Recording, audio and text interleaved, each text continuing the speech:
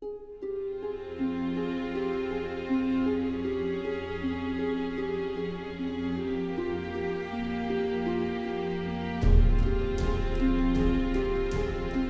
is Joe Polish. I'm here with my good friend Nordine. What's up, dude? Hey, how you doing, buddy? Doing great, doing great. We're here at Piranha Marketing headquarters, where Genius Network happens, and decided to do an interview with him about health, fitness, weight loss, and all kinds of stuff related to just being in better physical condition. I've known Nordine for, gosh, over 13, 14 years. Very smart guy.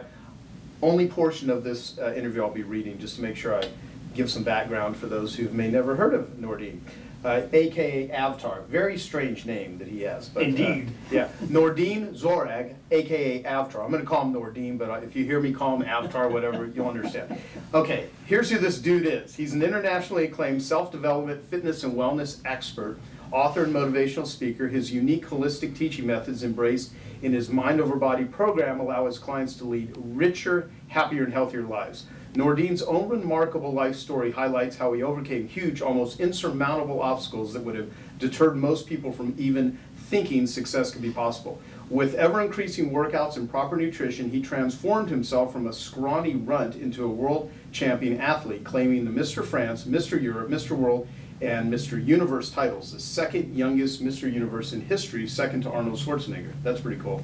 As if they were his birthright. Additionally, Nordine was named an alien of extraordinary ability, a special status reserved for only a few elite athletes whose extraordinary ability in science, arts, education, business, and athletics have been demonstrated by sustained national or international acclaim, and whose achievements have been recognized in the field through extensive documentation. You see how I nearly got all choked up even saying that? All right. Now residing in Tucson, Arizona, which is a cool place. Nordine has worked under Dr. Dharma, the world's leading authority of brain longevity and memory loss, and put in charge of patient wellness at Khalsa International. Hopefully I said that right. Yes, you did.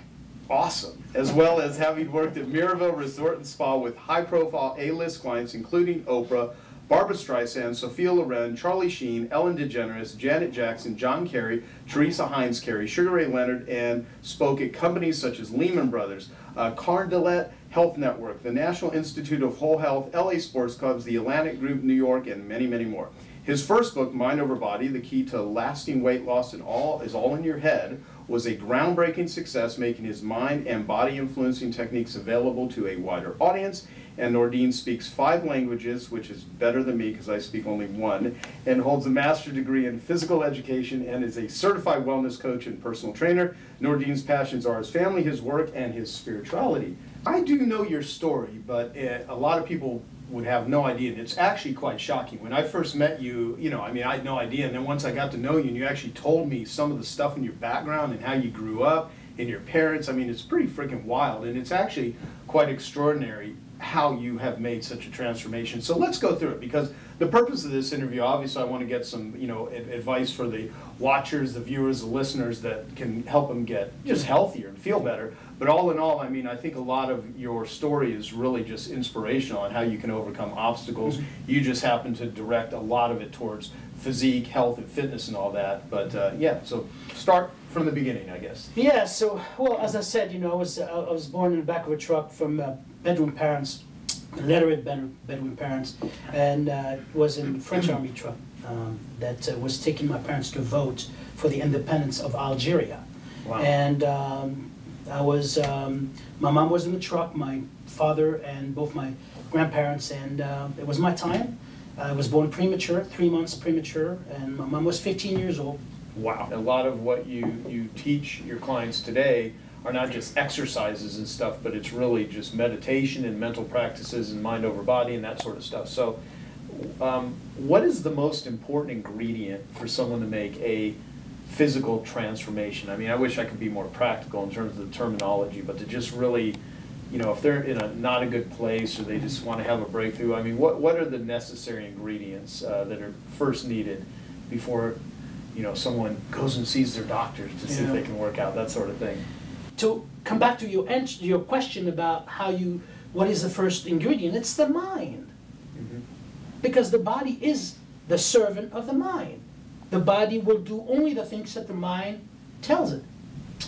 you write about inner sizing, which is kind of an interesting term. What the hell is inner sizing? Part of my inner sizing is meditation, affirmation, and visualization. There's other, ways to inner size. Inner size is paying attention to what's going on inside. I call it the shower of the inside.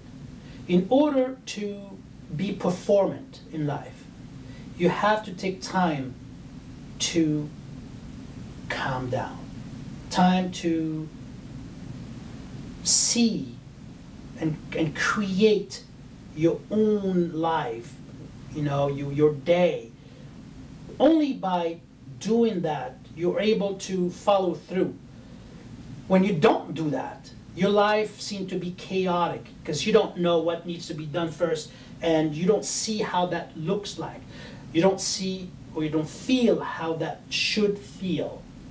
When you take time in the morning, what do people do first in the morning, Joe? They wake up, what do? Drink go coffee, to the bathroom, get a coffee pot, or drive to Starbucks and get a big coffee mocha. By then they answered emails, text messages, phone calls, and you know what now. These are unhealthy ways to start a day. Mm-hmm. But people think it's productive. Why not start your day by, if you don't want to meditate, that's fine. But sit in your bed, put your back against the wall, breathe. Close your eyes and most of the time our body wakes us up, or our mind wakes us up, not our body. Our body still wants to rest. Mm-hmm. Your mind wakes you up, and you're all over the place at one time. Take the time, take 5 minutes, and you will feel what I'm talking about. It's almost like bliss. That would be the opposite of something that sucks. Exactly. So. But because I want you to understand, the people that are watching this, to understand what it feels and looks like to jump and rush into things. Mm-hmm. At the end of the day, you come home and you're totally exhausted. You're so exhausted that you cannot even sleep. Hmm. I have so many clients that tell me horrible stories, like they can't sleep 1 hour, they can't sleep 2 hours. Some claim that they're more performant by sleeping 3 hours. This remains to be seen. And I would say this remains to be felt, because it's impossible to feel great and be performant if you don't have enough rest. Right. So how it starts? It starts by the morning. You woke up, you rushed into things, got your big cup of coffee. By the way, it's only in America that I saw coffee mugs like this. People drink. Give me a gallon mocha. Yeah, a mocha. Oh, they drink Coca-Cola in the morning. It's just amazing. We say people drink a lot of coffee in France or Italy. I would say people drink more coffee here.